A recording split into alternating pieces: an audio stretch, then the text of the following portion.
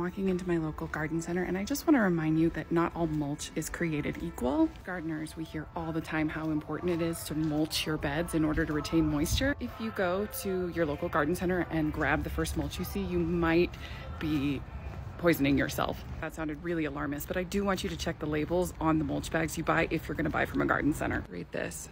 Do not use mulch around food producing fruit or nut trees, vegetables, herbs, and other edible plants. Ideally, I would recommend getting mulch from an arborist locally, whether that be through a free service like Chip Drop, or if you want to know a little bit more about where your mulch comes, just calling up your arborist and saying, hey, can I buy some wood chips from you? All of the mulch from your local garden center has been screened and processed in some way, and all of the beneficial fungi and things that make mulch a truly amazing soil amendment, not going to find it here. Kim to self-checkout, please. Kim to self-checkout. Thank you. They need Kim at self-checkout.